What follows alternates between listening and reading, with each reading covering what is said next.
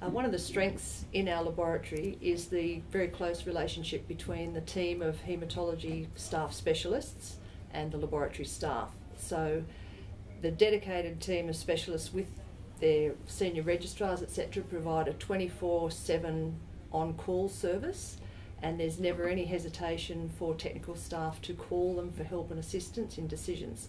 They're also available for medical officers to consult for clinical information as well. So they are respected among the clinical community.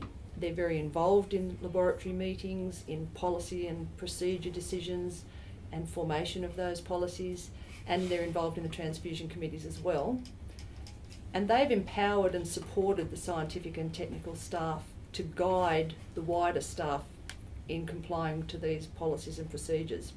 Importantly, the technical and scientific staff do not give clinical advice. They always refer those medical decisions onto the haematologist teams.